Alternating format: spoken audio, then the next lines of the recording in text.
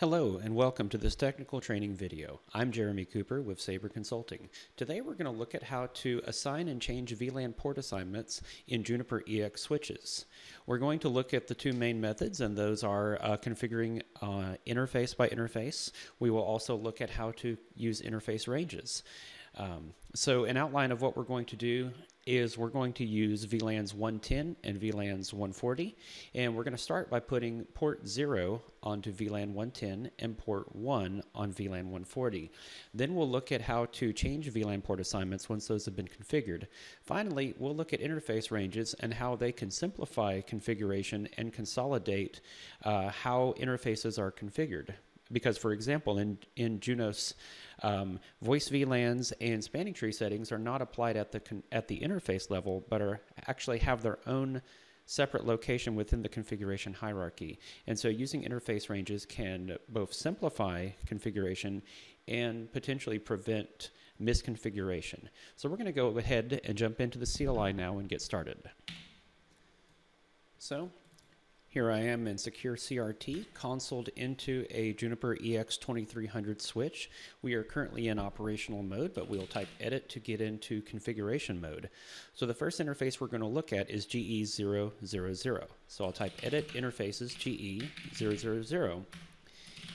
And if I issue a show command, I can see under unit 0, which is the default unit, we have the interface configured for family Ethernet switching, which is layer 2, and currently storm control is enabled. So we're going to go ahead and type edit unit 0 and then family, and a real quick question mark shows us that we can do Ethernet switching, we can do iNet, which is IPv4, iNet 6, which is IPv6, as well as ISO if we're doing IS to IS routing, or of course MPLS.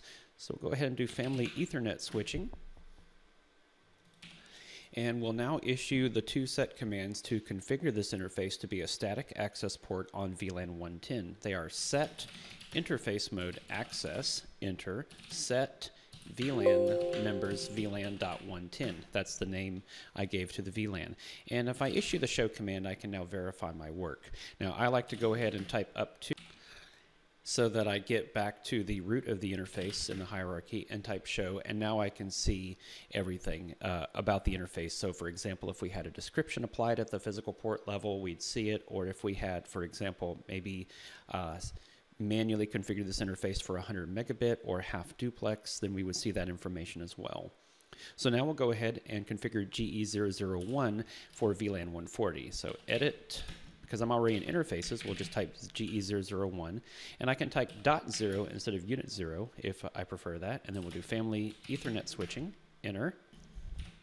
And we can apply the set commands as two separate lines, or we can put them on the same line, and so we'll do this here for this one. So set interface mode, helps if I can type, interface mode access VLAN members VLAN.140. And we'll do up to again and show, and we can see now this interface has been configured. Now let's say we want to change GE001 from VLAN 140 to VLAN 110. We'll go ahead and go back into edit unit 0 family Ethernet switching, and the first way I want to show you how to do this is we'll actually type delete VLAN members VLAN.140, press the up arrow, change 140 to 110, Control A to get the cursor to the front, and type set. All right, up to and show, and we now have the interface configured for VLAN 110. A more efficient way to do this is by using the replace pattern command, which allows us to just do this a little faster. So we do replace pattern 110 with 140, and then do a show, and we've now configured the interface for 140.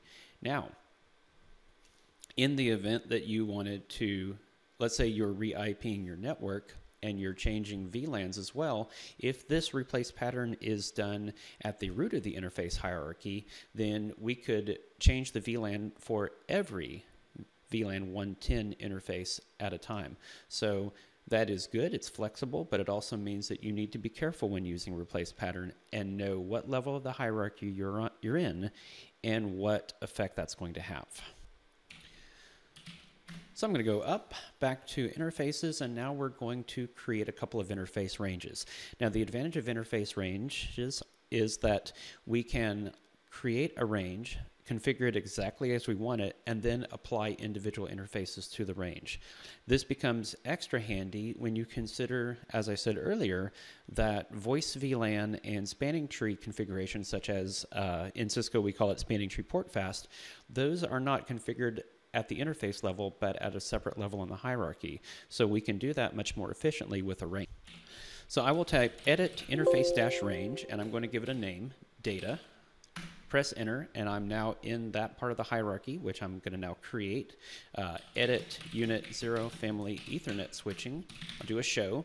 It's currently blank, so I want to go ahead and set storm control to default. And then we will do set interface mode access, set VLAN members VLAN.110. Now I need to apply this config to an interface. So we'll do set member. Now I got to go up to back to the physical layer of the interface range, if you will, and type set member GE002. So now I have port 2 configured as a member. We will want to go back to the top of the hierarchy, and we'll go ahead and go into edit protocols RSTP, and we will type set interfaces data. So now we've configured all of the interfaces for RSTP, and then we can press that up arrow again, do my question mark, and you'll see we have the ability to configure the port as an edge. And this is Juniper's terminology for what we call spanning tree port fast in the Cisco world. We'll go back up to the top, edit switch options, and we'll type set VoIP question mark interface. So see, this is where you can either specify a voice VLAN for specific interfaces, or we can do an interface range, and you see it right here, data, set VoIP interface data question mark. We'll do VLAN, and in this case, for my demonstration, VLAN 130 is our voice VLAN, and then we're going to do forwarding class, and the best choice is typically expedited forwarding. Enter. So now we have configured the data interface range for both voice VLAN as well as for spanning tree.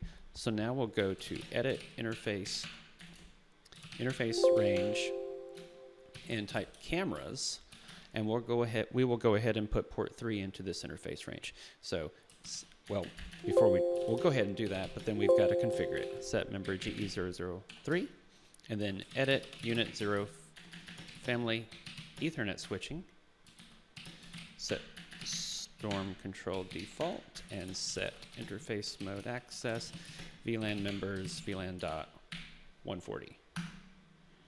Up to and show. There we go.